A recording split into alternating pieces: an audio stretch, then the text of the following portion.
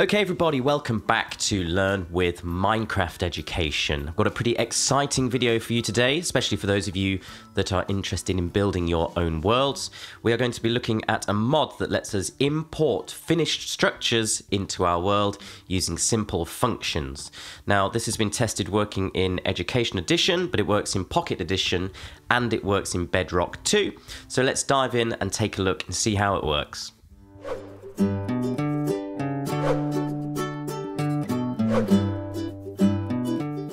Okay, so here we are in a flat world. We're going to hit / type function and we get a drop down list here. We're going to go Asian temple, which is my favorite one of these awesome kind of prefab things you can import. And it comes in 3 parts, so you have to stand in the same place and run this function 3 times. The first time Asian temple, then 1, then 2.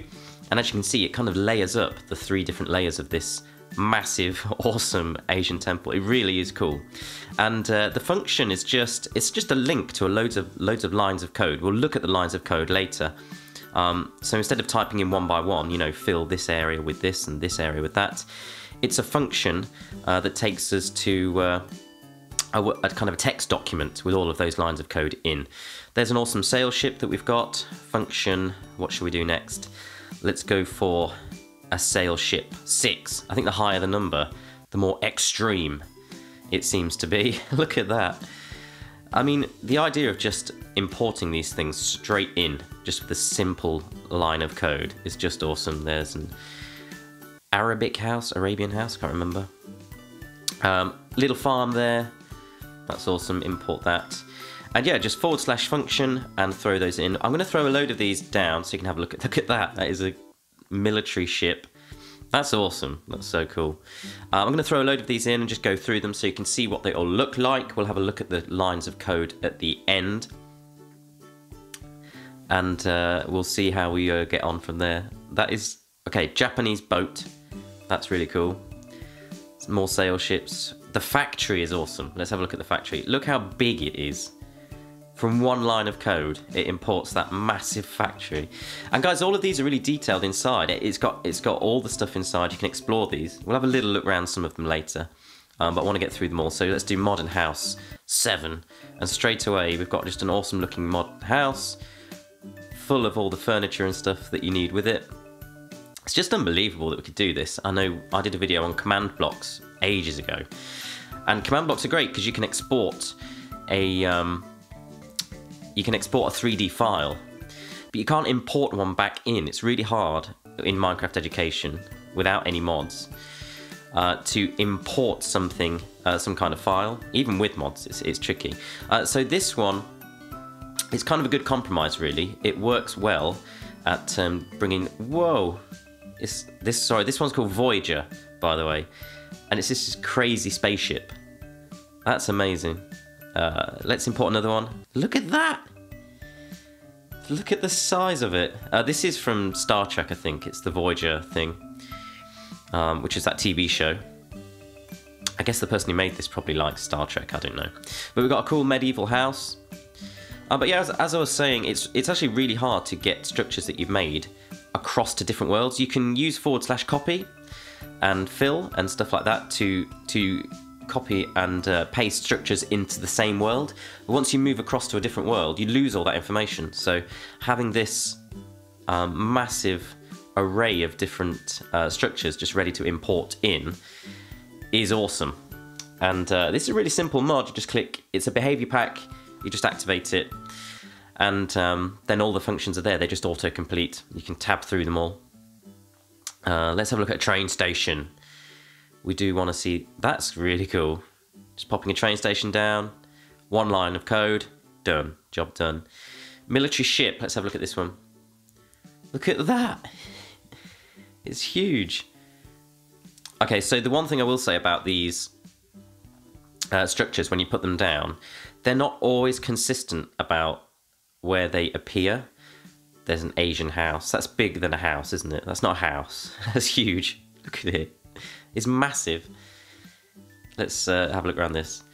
So yeah, they're not always consistent about where they appear. So if you want to really precisely place something down, it's really hard, because once it's been placed, It's very difficult just to get rid of it and try again and place it somewhere slightly different. There's the Sphinx, because we all need a Sphinx in our world.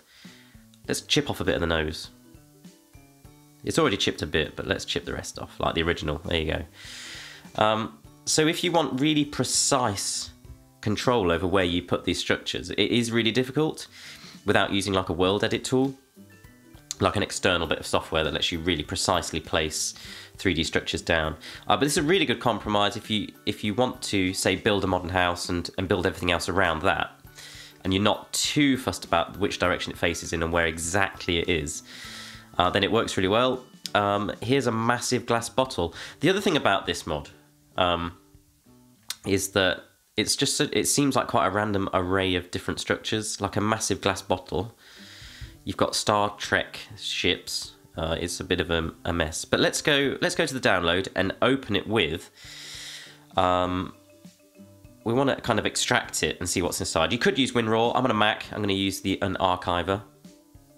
And as you can see, when you extract this, and you go into the functions there, they're just text documents.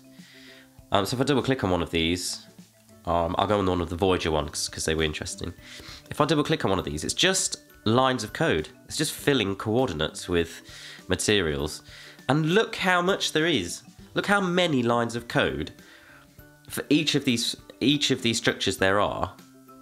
I'd be really interested in as to how the person who made this created this. I would really like to find out how to take a structure and convert it to those lines of code so you can add it to this pack. So if there's anyone out there that knows how to do that, that would be awesome.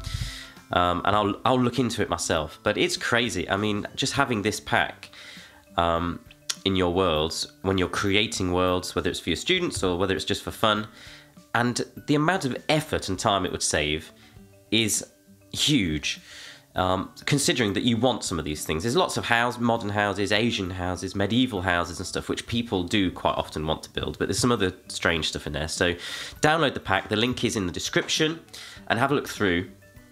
And I'm sure there's something for everybody. The ships are really awesome, the sail ships and the battleships and all that kind of stuff. They're just awesome. But I'm going to kind of roam around. We'll have a look inside the modern house, and then we'll finish up there. But yeah, really awesome pack. Go to MCPEDL, download this one. It's an easy one to download as well. There aren't lots of ads, which is really, really good. Just click and download, activate the behavior pack, and you're away. Just /function and tab through some of those ones that are in there. I did test this on Pocket Edition and Bedrock 2. So it works fine on those, but we'll call it a day on that video there, and I will see you all later in the week for another video. If you enjoyed this one, please do like and subscribe to the channel. I'll see you all later in the week.